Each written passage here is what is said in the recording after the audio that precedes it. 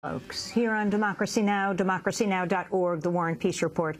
I'm Amy Goodman with Juan Gonzalez. Our guest are Jim Ridgway. He is the co-editor of solitarywatch.com. We're also joined by Anthony Graves, a former Texas death row prisoner who testified Tuesday at the first ever congressional hearing on solitary confinement in U.S. prisons. He was convicted, along with a man named Robert Carter, of killing a Texas woman, her daughter, and her 4 grandchildren. Graves was fully exonerated in 2010 after spending 18 years behind bars, the bulk of that time on death row and in solitary confinement. He's now an investigator at the Texas Defender Service and an active member of the movement to abolish the death penalty. Anthony Graves, thank you very much for coming to Democracy Now! To talk about your story. In a moment, we're going to talk about the case and how you ultimately got exonerated. But for now, if you can describe your time on death row and in solitary confinement and what it meant for you to testify in this first ever hearing in the Senate. Well, first of all, thank you, Amy, for having me on your show. I'm a fan of yours. We listen to your show all the time. My experience was hell. I always liken it to something that you would consider to be your worst nightmare. I had to go through that experience every day for 18 and a half years, and it was just no way to live. And Anthony Graves, in terms of you described to the members of Congress the conditions on death row, the other prisoners in solitary. What did you know about what was going on with them? And you also graphically have described what happened to some of them and drove them to near madness at times. Well, I mean, you know, it's the culture down there, and what I mean by that is that for some reason we feel that we have to punish people. The sentence isn't enough. So when I was down there, I mean, I witnessed guys just, you know, going insane. I witnessed officers doing things that they just felt that they had to do. Otherwise, they would be considered to be soft with the inmates. So it's just it's a culture of madness. And it's designed to drive those guys totally insane. I want to play a clip of you, Anthony, just testifying at the Senate subcommittee hearing on Tuesday about the self-mutilation committed by other prisoners. This is a warning to our listeners and to our viewers. This is quite graphic. I watch men literally self-mutilate themselves. They have to be put on razor restrictions because if they're given a razor, they will cut their own throat, their own neck, whatever they could cut it on their bodies. They just stand there in front of you and cut themselves. And this one man in particular that I watched do this, they took him over to what they call the psychiatric ward. A few days later, he hung himself. All because of the conditions. There's a man right there sitting on Texas death row right now who's housed in solitary confinement, pulled his eye out and swallowed it. All because of the conditions. Solitary confinement dehumanizes us all. I want to also play a clip from Tuesday's hearing when Senator Durbin asked the Federal Bureau of Prisons Director Charles Samuels about federal prisoners held in solitary confinement who engage in self-mutilation. Let me get down to some of the more graphic, and I won't go into detail here in the hearing, but it's there on the record. I've read stories about federal inmates and inmates at state facilities in isolation who have clearly reached a point where they're self-destructive. They are maiming themselves, mutilating themselves, doing horrible things to themselves. They are creating an environment within that cell which is awful by any human standard. What happens next in the Federal Bureau of Prisons when someone has reached that extreme in their personal conduct? If an individual is exhibiting that type of behavior, due to suffering from, serious psychiatric illness, those individuals are not, within our policy, individuals that we would keep at the ADX or in restrictive housing. These individuals are referred to our psychiatric medical centers for care. and we believe that that's important. And we would never, under any situation, believe that those individuals should be continued to be housed in that type of setting. ADX is the Administrative Maximum Detention Facility, the Supermax at Florence, Colorado. Anthony Graves, respond, please. Yeah, he's speaking about the guidelines that are written on paper, but in actuality, those things are not practiced. As I say, there's a culture of madness down there, and officers feel that, you know, as a matter of fact, I spoke with one officer, and I asked him, I said, man, why do you treat people the way you treat them down here? He said, man, because I feel like I'm doing society a favor. You know, so that's the kind of attitude to have toward the inmates. So this whole notion of them following the guidelines that this guy is talking about on paper, is just, it doesn't exist. You know, it just doesn't exist. Yeah, I'd like to bring Jim Ridgway back into the conversation. Jim, you've said that you believe that solitary confinement in our prisons is one of the most pressing domestic human rights problems to which most Americans remain largely oblivious. Well, yes. I mean, there are 2.3 million people in prison. There are at least 80,000 people, probably more, in solitary. And, you know, that's an awful lot of people. It's not just, you know, incidental examples of torture. But I wanted to further what Anthony said. I have never been a prisoner, but I'm writing to a young man now in upstate New York. He tried to burn his house down when he was 5 years old. He's been in and out of mental institutions all his life. He's in his early 20s. He's threatened to kill himself. He's tried to kill himself. And he's put in a mental ward in, I think it's Attica Prison. And inside this mental ward, he's continued to try to kill himself. He was put in a solitary cell, so he tried to burn it down. So what was the response in this mental ward? They sent him back outside to Utica District Attorney, and they re-indicted him on arson charges, and then sent him back to the same place. Now, is it crazy to think that somebody somewhere could step in and stop this? I mean, he has a public defender, and this public defender won't even call his family, won't talk to his mother. It's just, it's incredible. The situation in state and federal prisons in this solitary confinement is absolutely out of control. Obama says there's no torture in America. Well, I mean, you just have to go, you know, a mile, 3 miles, just all around you. There's stuff going on. Now, I'm not saying that all corrections officers, you know, are torturers or anything like that. I'm just saying there are no standards. The wardens can operate at their whim, and this becomes a second sentence. In other words, the judge sentences a guy to 3 years, and he gets inside the prison. The warden or the guard decides that the guy's a problem. They throw him in solitary, and he can stay in solitary, like Billy Blake, for example, who's a murderer. He's in upstate New York. He's been in solitary for 22 years.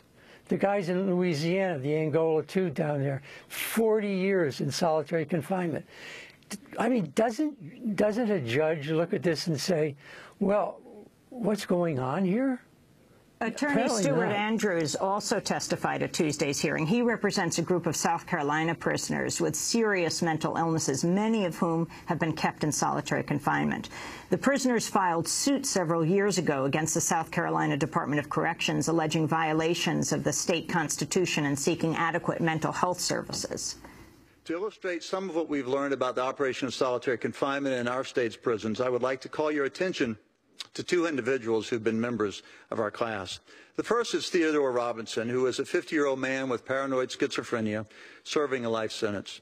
Mr. Robinson's speech is highly disorganized, and he has a history of bizarre behavior, such as drinking his own urine. Like many people with schizophrenia, he suffers hallucinations and delusions. For example, he believes that at night, while he sleeps, doctors secretly enter his cell and perform surgery on him. From 1993 through 2005, a period of 12 consecutive years, Mr. Robinson was kept in solitary confinement. That's Attorney Stuart Andrews. He said mentally ill prisoners in South Carolina are are actually twice as likely as others to be in solitary confinement, and 2.5 times as likely to receive a sentence in solitary that exceeds their projected release date from prison, and over 3 times as likely to be assigned to an indefinite period of time in solitary confinement. Jim Ridgway. Yes, I mean, that's par for the course. I mean, this guy, Adam, that I'm talking about, this young guy, he wrote me in a letter, okay? He wrote me in a letter, I think last week or the week before. He said, don't tell my mother, but every night I'm cutting into my arm. Each night I cut further and further. Last night I reached the muscle. I'm cutting, and I hope pretty soon that I'm going to cut deep enough to bleed out. In other words, kill himself. You know, this is in a letter to me. You know, and I'm saying, please, hang on, Adam. Don't do this. And you can't get his public defender on the telephone? I mean, what in the world? This is New York State. I want to turn to former Texas death row prisoner Anthony Graves about his experience in solitary confinement. We want to turn to the story. We heard about how he was in prison for 18 years, now to how he was fully exonerated and released from prison in 2010. Graves was convicted in 1994 of assisting Robert Carter, a man he barely knew, in the brutal murders of 6 people: Bobby Davis, her 16-year-old daughter Nicole, and Davis's 4 grandchildren. The victims were stabbed, bludgeoned, shot to death. Their house was set on fire. There was no physical evidence linking Graves to the crime. His conviction relied primarily on Carter's testimony. 2 weeks before Robert Carter was scheduled to be executed in 2000, he provided a statement saying he lied about Graves' involvement in the crime. He repeated that statement minutes before he was executed. Then in 2006, an appeals court overturned Graves' conviction and ordered a new trial, saying prosecutors had elicited false statements and withheld testimony. After 18 years in prison, most of them on death row, Graves was exonerated and reunited with his family. He's now an investigator of the Texas Defender Service and an active member of the movement to abolish the death penalty. Can you tell us, Anthony Graves, when you were first jailed, how you were accused of the guy who actually committed the crimes, and how you knew him, and whether you had any hopes initially of being judged not guilty? Well, first of all, I'd like to just correct you and say I no longer work with the Texas Defender Service. I've started my own foundation, and AnthonyBelieves.com, and is designed to fight for criminal justice reform. Now, as how I came, how they brought me into this whole mess, you know, of course, that was the actual crime, and the guy showed up at the funeral with bandages all over his body. So they assumed that he was a person of interest, and after the funeral, they followed him home so that they can talk to him. Well, when they took him to the DPS office to talk with him, according to Mr. Carter, he thought he seen 4 young men in a Jeep coming off the feet of the highway, and he thought one of those men were me. So when they took him and interrogated him for over like 14 hours, and according to Mr. Carter, they threatened him, told him that they would make it look like it was an escape and shoot him in the head, and who would care about a baby killer. But if he named someone that did the crime with him, they would let him go. So Ms. Carter, feeling this pressure to name someone, named me because he said he had just seen me in the Jeep. And so he thought that if he gave him a crazy story, that they wouldn't come and arrest me, but they would also let him go. Well, that led to me losing 18.5 years of my life and 2 execution days. I was on death row for 12.5 of those years.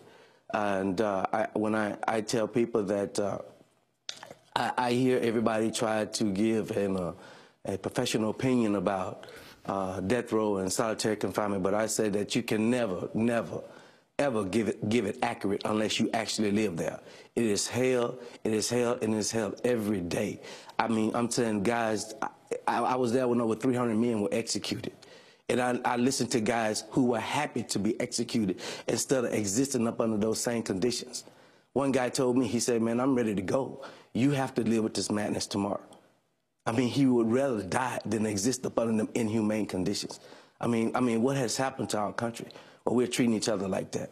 We have definitely crossed the line when it comes to punishment, crime and punishment. The guy gets sentenced at his initial trial, and then he goes and gets sentenced while he's down there to punishment and torture. You know, and we laugh when we was down there. We hear people talking about other countries' human rights, and you're sitting here torturing us. I mean, we have an opportunity to educate a mass of people that are incarcerated and move this thing toward positiveness, so that when they come out, there's no recidivism anymore. But yet we are so ingrained in punishment because it's our culture, and it stems from our past. You know, this is the way we was treated before we got any kind of rights in this country, and we're still being treated like that now. That's that's not much difference. Anthony Graves, this is Graves, modern day slavery. Can you talk about why it was? There were several people who would have testified that you were at your mother's house the night of these brutal murders. Why didn't they testify? Well, they were threatened. They were threatened by the prosecutor that if they came forward, then it was highly likely he would seek an indictment of capital murder against them. So, I mean, they were actually at the trial to testify, and he threatened them. And when my brother testified to my whereabouts, because he was at home and my sister was there, well, he made it look like my family would lie to me, you know. And he was speaking to basically an all-white jury, saying that, basically, his brother was protected, which my brother was just being honest, because my brother would not protect the murderer. But my brother was trying to tell them the truth. But the prosecutor, he manipulated every aspect of the case for a conviction, and that's how I ended up losing my freedom. I had a prosecutor that seeked a conviction. And it's sad because, that's the culture. We elect them, and they feel that this whole notion of being tough on crime is what's going to keep them in office, so they start taking shortcuts and become blindsided. And as a result, those without the resources end up losing their freedom for crimes that did not commit, and that happened to me. And how were you able, all those years, day after day, month after month in solitary, to hold it together, to keep maintaining your innocence? And then, of course, when your reaction when you heard the news that you'd been exonerated?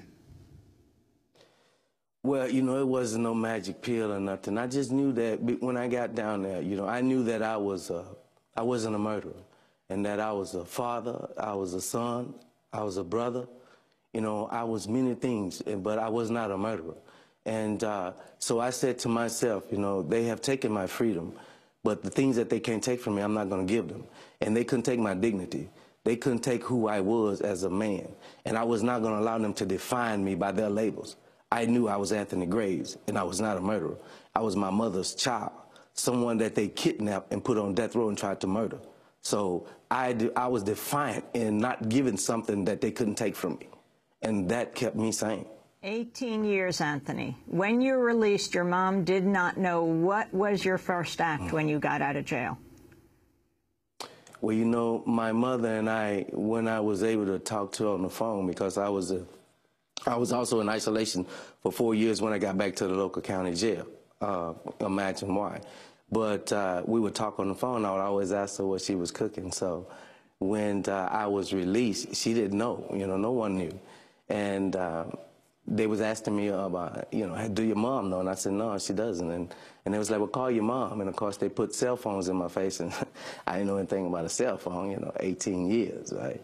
So when I called my mom, and she answered the phone, and I said, Mom. And, of course, she was like, what? And I said, what you cooking? And she said, why? And I said, your son coming home. And, it was an emotional moment, but at the same time, what I was saying to her was that we are both now off of death row. We can now live again, and that's what I was saying to her when I told her I was coming home, because she done 18 and a half years with me. My children done 18 and a half years with me. My siblings and everyone that loved me. This thing has a ripple effect. It affected my family, and they'll have memories of this here for the rest of their life. And I just say, is it worth it? You put a whole family on death row. You created another set of victims, and is it worth it? I don't think so. I don't think my mother would think so either. My children can never get back their father. I could never raise them. And so it's not worth it. And then on top of that, you're torturing me. And then my mother had to come see me, and she looks at me and she can't hold me, and she knows that I'm going through a lot. But all she can do is just stare at her child and pray that, someday that, justice will prevail and that we'll stop treating human beings this way. And Anthony Graves, the state of Texas, did they ever apologize to you or compensate you for the injustice that was visited on you? Well, the state, they compensated me, but you can never compensate me enough for what you stole from me. An apology has never been official, but several people higher up in the government has apologized to me, and I mean, I thank them for that.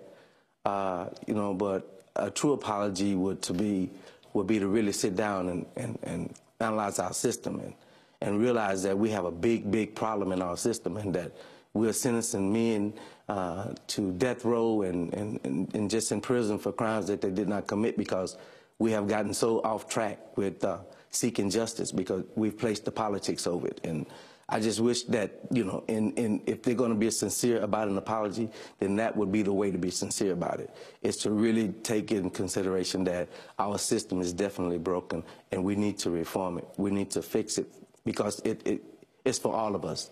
It's not just for those, it's for all of us. Because the minute you start thinking that it doesn't affect you, next thing you know, your neighbor is going to jail for something he didn't do. And you realize that, it's just right next door to you. When does it come to you next? And then that's when you start to realize that it's part of us all. And we all have a part in this. I'm talking about from the voters, and to the judge, to the juror, we all have a part in this here. And if it's going to work, we all have to play our hand. The citizens of our nation, we have to hold those that we elect accountable. We definitely have to start being the overseers, because our system has gotten way off track, and it threatens all of us now. Anthony Graves, and I say to you, what do you say? No, I just tell people that, use your vote as your voice and say, they're killing in your name. And I say to you, stand up and tell these people, not in my name anymore. Not in my name anymore. I want a system that works for all of us. Anthony Graves, and you demand that. Thank you so much for being with us. Former Texas death row prisoner testified Tuesday at the first ever congressional hearing on solitary confinement in U.S. prisons. He was exonerated after 18 years in prison, most of that time on death row in solitary confinement. This is Democracy Now!, democracynow.org, The War and Peace Report. When we come back,